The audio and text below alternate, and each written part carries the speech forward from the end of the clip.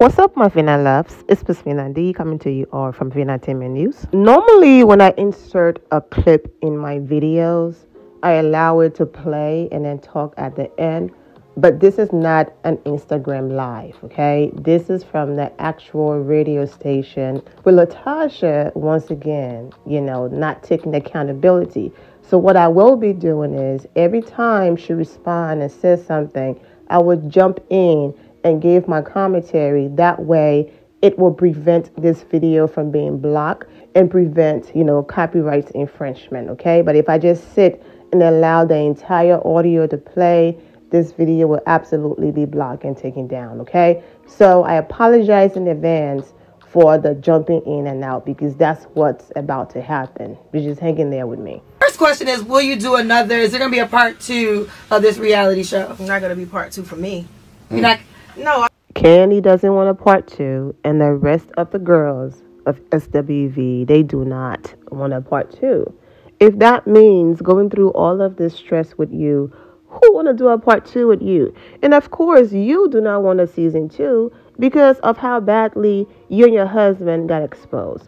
So it's understandable. But as far as Kandi goes, listen, yes, Kandi be chasing her money. Kandi get to the bag, Burris, okay? However, if I can make money over here and not add the extra stress, because I already get that from the Real Housewives of Atlanta dealing with some of those ladies over there, why am I going to do that to myself? So, yeah, I don't see a season 2 happening.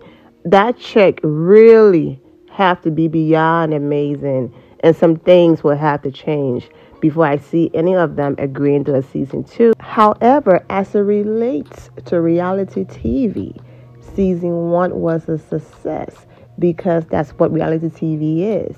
The drama, the highs, the lows, and all of that. That's what the audience love. In as much as, oh my God, just drama, black women arguing again, we can't get along. I get all of that. But that right there for the producers, that's reality TV gold. So we shall see. I mean, when you come and you say 2 supergroups are going to be celebrated and it does not end that way, like you got everybody beefing on social media.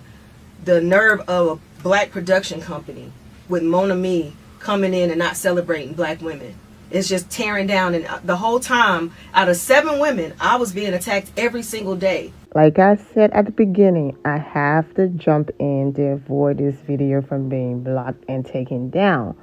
I don't like when people don't take accountability.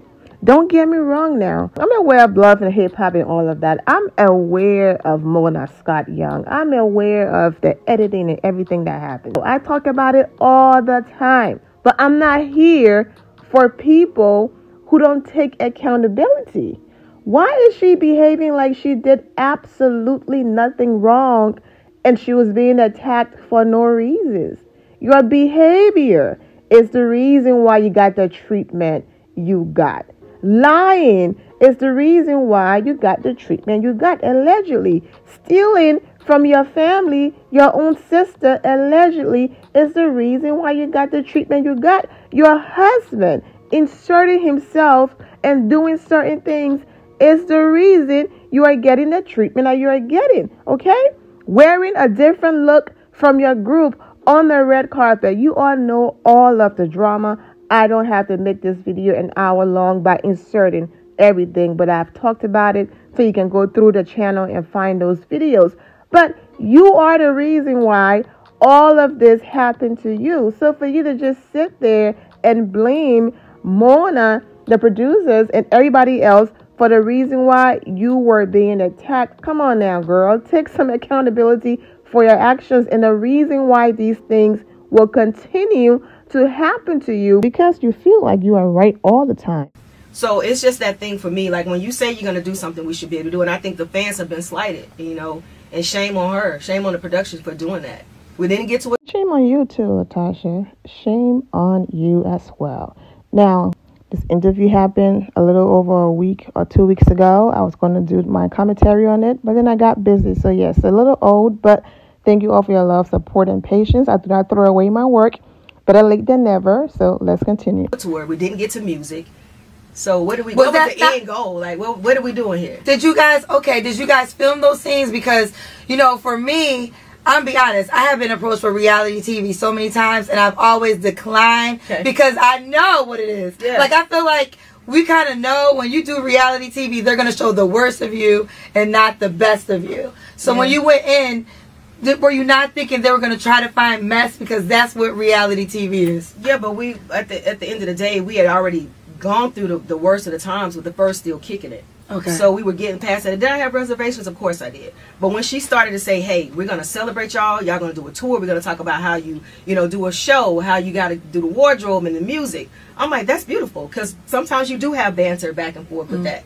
But when you come in and I'm being attacked every day and it never got to the music, it's like, what was this all about? And even when they tried to make it about the music, you complained the entire time and had issues with everything.